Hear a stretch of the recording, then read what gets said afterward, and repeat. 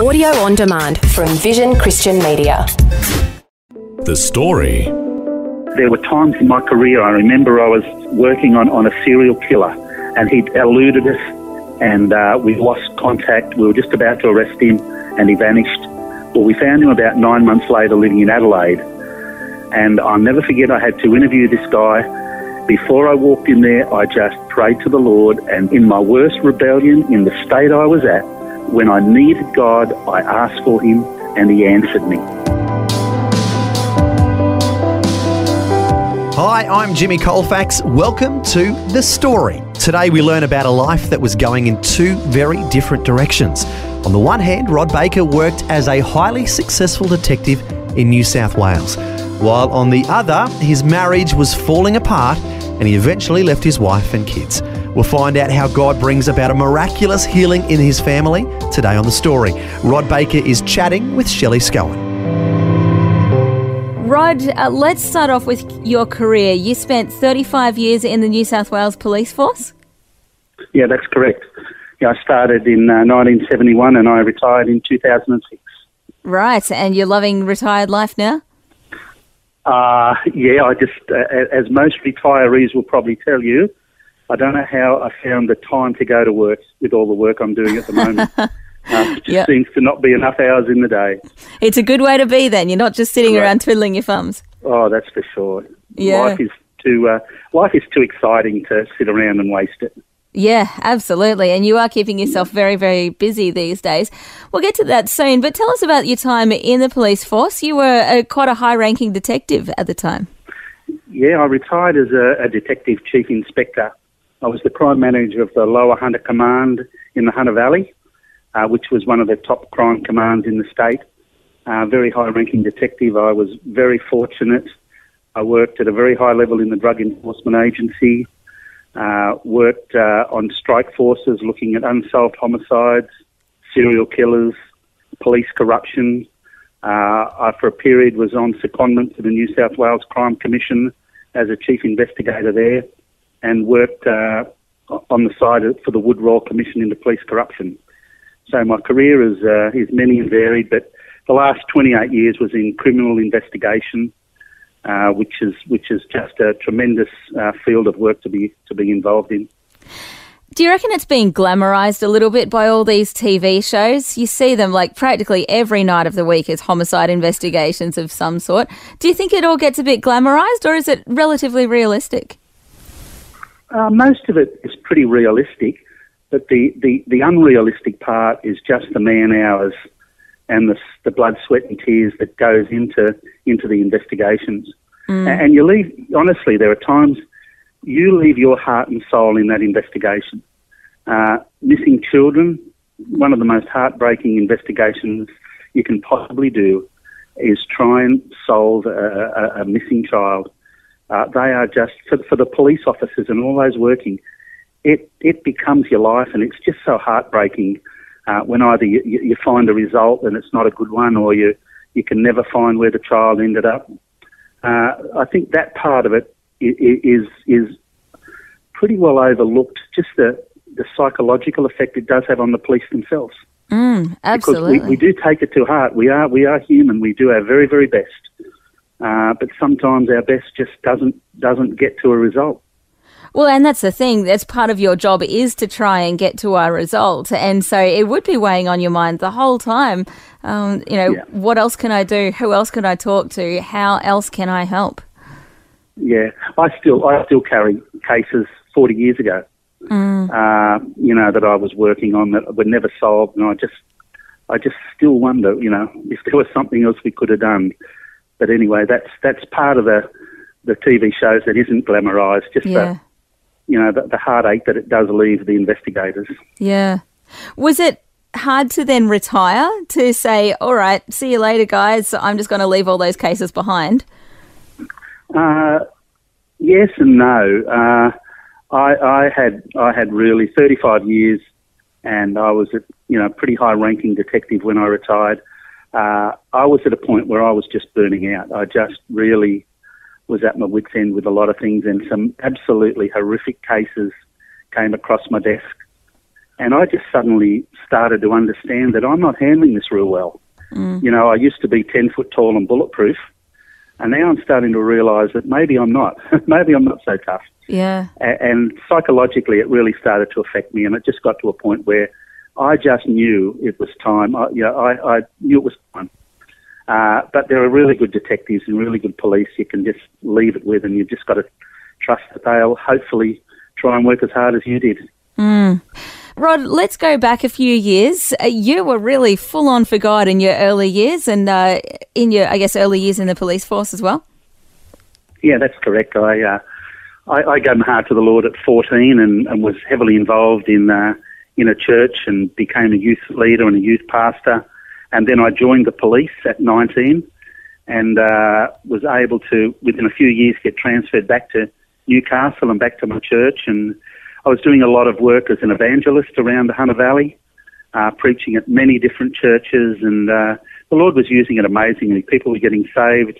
Every time we took a service, people were getting saved. And it was just, it was a really good time in my life. I'd met an absolutely stunningly beautiful young lady when I worked at the Police Highway Patrol in Newcastle, and we ended up getting married and having 3 gorgeous little boys.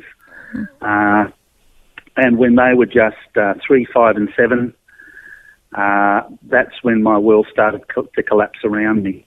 I changed roles. I'd gone from the Highway Patrol into criminal investigation. And with that was a whole change of scenery, a whole change of people you're working with, you're working on, late nights in clubs and pubs, working with informants. And in that, I just lost my focus, just lost my train of thought. And to cut a very long story short, I ended up having an affair with a lady. And that was the end of my preaching, my teaching. And in fact, I don't think I set foot in a church after that. And it wasn't long after that my marriage fell apart, and I walked out on the family, walked out on my wife and the 3 little boys, and went to live with another lady. And of course, that didn't work. And then I got transferred to Sydney. Went down there virtually as a single man, and just virtually lived the life of the prodigal son. Every time I read that story and study that story, I know what it means. I know what it means, and it's. I look back in shame, really, and heartbreak at the terrible destruction I caused in the family and in my life and in the kids. And there certainly is that sense of shame. Sorry, there certainly is that sense of shame now. I guess looking back in hindsight and all the rest. At the time, did you have that sense of shame and that sense of grief in what you knew that you were doing? No, I didn't. No, to be honest with you. I really didn't. I tried still to be as good a father as I could to the boys, would take them on holidays when I could, but my work involved a lot of travel. I was travelling interstate and around the state most of the time, and I just got engrossed in my career. I just got engrossed in the police. I got engrossed in me. I became the most important person in my life. The Lord had gone. He wasn't important anymore. My family wasn't important. I virtually became the most important person to me, and therefore I was answering to me, and I was living a life, like you really wouldn't want to know about. But I just didn't really focus back on the guilt or the shame then. I look back now, but I know I've been forgiven for that. But at the time, no, life was just about me, which was just tragic. I guess the other thing, as you're talking, I'm thinking about some of the words of Pastor Greg Laurie that talks about it's the very same people that are sitting there in church thinking, oh, this will never happen to me. I'll never backslide. I'll never make some of these crazy decisions. You're the ones that you have really got to watch your back, because you're the ones that Satan's got his sights on. And I guess that's certainly the case in your story as well. I mean, you were out there preaching, evangelizing, seeing some great fruit, and then just fell and fell and fell. Yeah, so true. Greg happens to be quite a good friend of mine. I've done a lot of ministry work with Greg Laurie, and what he said there is so true. That is such a true statement. You can just not understand the attack that is really coming your way until it's come and it's hit you. Now That's not to put fear into anybody. You know, the Word of God says, fear the Lord, resist the devil. We seem to have it the other way around. We seem to fear the devil and resist the Lord. And that's where I sort of was at.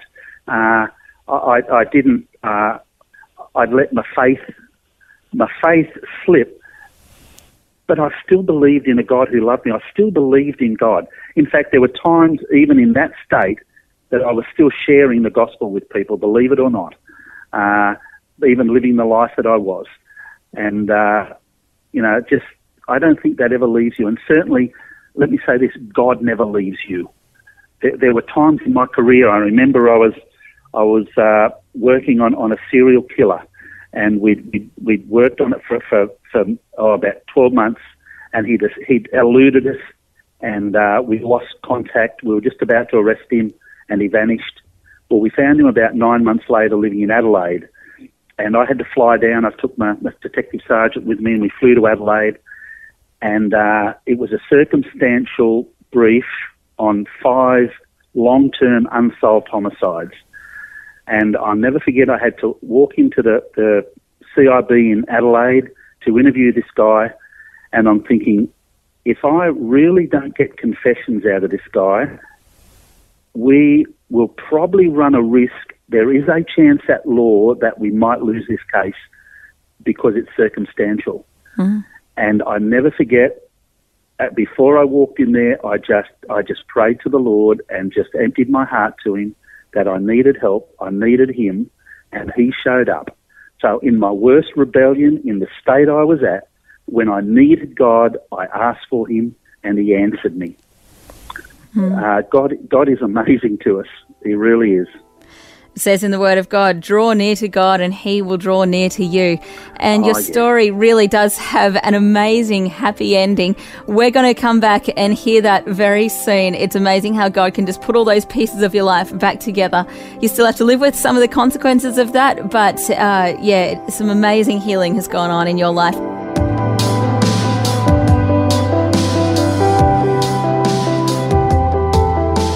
You're listening to The Story. Today we're hearing Rod Baker share his life journey. Next we'll hear how he and his wife get back together after a 12-year separation. Back with more when we return. The Story. If this program has highlighted something you'd like prayer for, we'd love to pray for you. Call 1-800-PRAY-FOR-ME. That's 1-800-772-936. It's a free call. Or text 0401 132 888.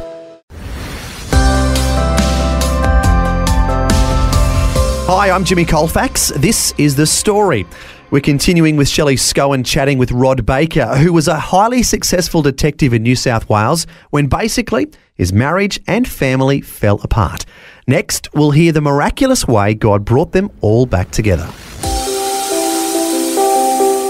We were apart for 12 years, and there were times in that where I really thought, when I go up and pick up the boys, I'm going to have a talk to Lynn and see where things could go. But every time that happened, I'd come up and she'd be in a stable relationship with somebody.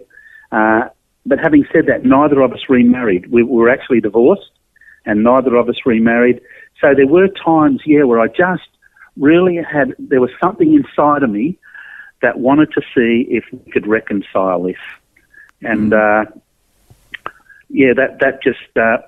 was an amazing part of the story too, where I was working in a strike force. The story I told just before the break about the serial killer we tracked down in Adelaide.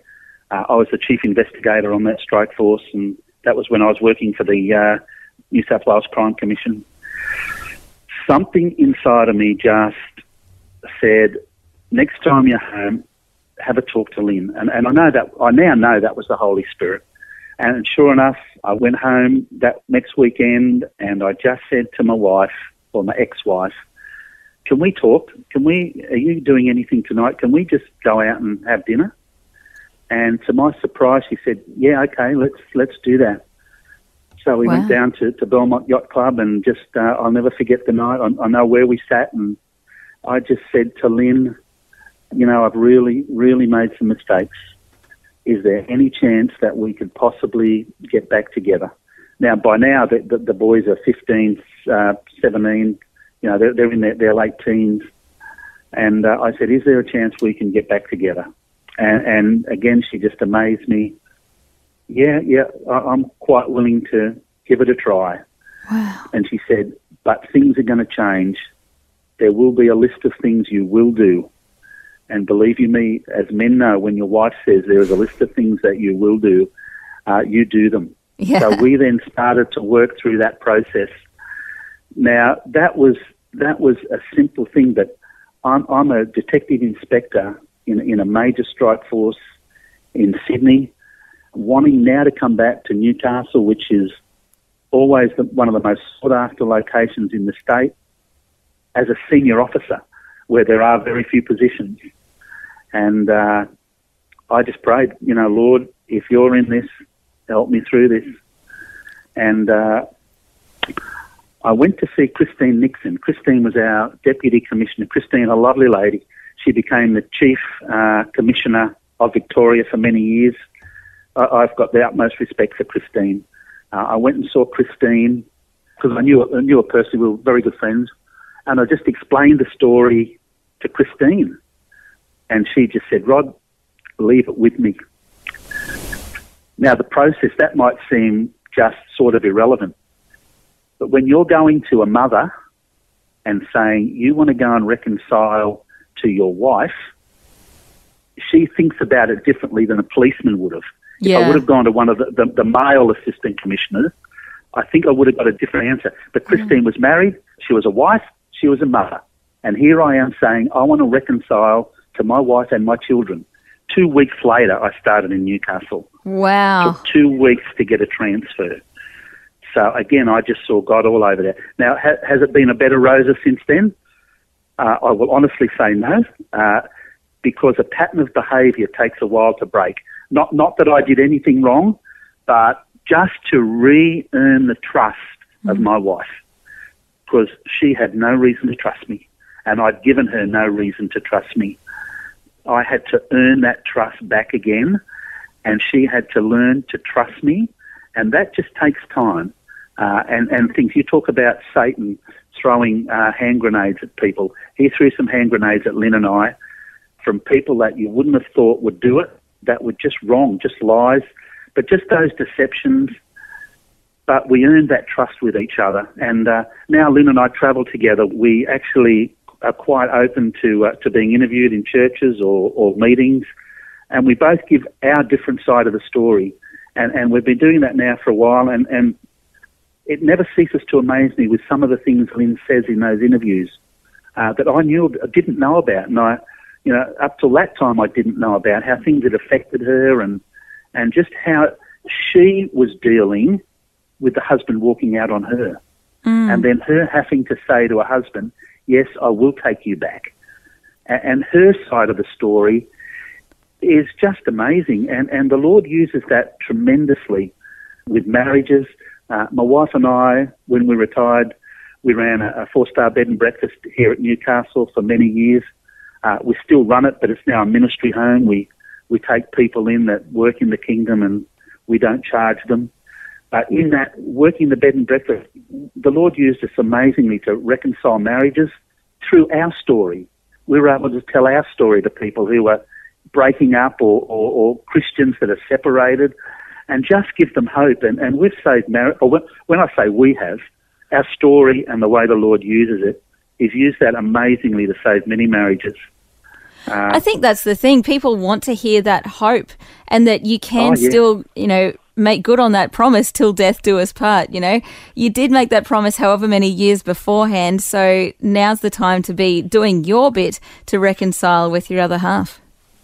Yeah, and it's been a wonderful journey since then. We love each other dearly. Our kids, praise God, our children never got off track. Wow. They never rebelled. They're all married to lovely Christian women, have their own children, and you look back and I just see God's blessing, not my teaching them and leading them, but I see God's blessing on my children, the way He's looked after them and protected them and the way they're now growing and what they're doing with their children. It's just, we serve the most amazing Heavenly Father that loves us unconditionally, how we are and who we are. And one thing he teaches me, I share a lot, as I said earlier, before the interview, I've been able to speak in every state in Australia in the last 18 months to men and mixed groups. And the one thing with hope is just the most amazing thing. But with hope, we don't live in the past. I share that all the time. Do not live in the past, because if you live in the past, if things go wrong, that's where you default to. We live now, and we live with a God who's got a great work for all of us. I don't care who you are or what you do, you have a story. Everyone has a story, and everyone has a life experience to share with someone that can help them. But if we live in our past, I would be hopeless. I would be helpless and hopeless. But the Lord's using me amazingly now, and I just love it. Would I go through it again to get to this point? Not in a million years. If I could have my time again, there is no way in the world I would have walked out on my family. There's no way in the world I would have turned my back on God. But I did. I don't live now with the guilt of that. I'm forgiven. I've been set free, and God has a purpose for my life. No matter how much I rejected him, no matter how rebellious I was, no matter how much of a drunk I was, no matter how much debauch and all that I got into, God loves me now. He's forgiven me and he's cleansed me, and we don't live in the past. We live for the future. Yeah, absolutely. It's a story of forgiveness from God and from your wife. She's shown you incredible grace and forgiveness in coming back. And even like you were saying, the fact that the boys haven't really strayed from the narrow path is a real credit, I think, especially to her as well, for keeping them grounded in all that time. She was the most amazing mother. And I share that every time I share our story. Lynn was just the most amazing. She never left church. She never left the Lord. She was the most amazing mother to those three boys. And I thank the Lord for her, and I thank the Lord for the work she did for my sons. She was an amazing woman, and she is an amazing woman. But with forgiveness too, Shelley, I learned to forgive myself. Yeah. And that's important. You must learn to forgive yourself. And when you can get to that point, that's when you really start to get set free. Don't live with the guilt. Don't live with the shame. You forgive. And like you say, living for the future rather than living in the past, it's huge. Absolutely.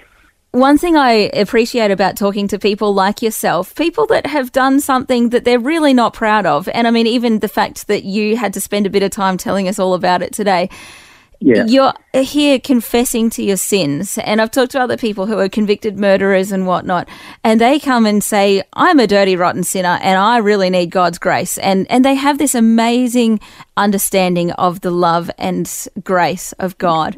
And I think we all need a slice of that understanding that all of us have sinned. We've all done things that have separated us from God.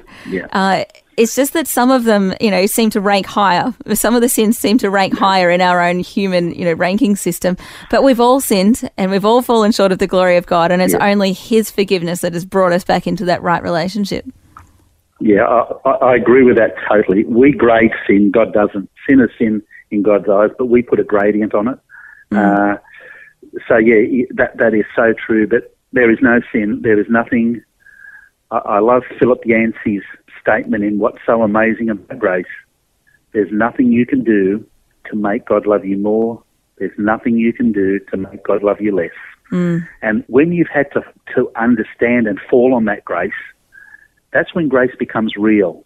You can hear preachers preach on grace, you can read books on grace, but when it becomes real to you, when you know what you've really done and understand what God's grace is there, that's when it really hits home. That's when you understand grace. And God's grace is just amazing. Yes, God's grace truly is amazing, and it's great to see how God healed Rod Baker's marriage after a 12-year separation. A perfect example of how God doesn't give up on us no matter how far we turn away from him.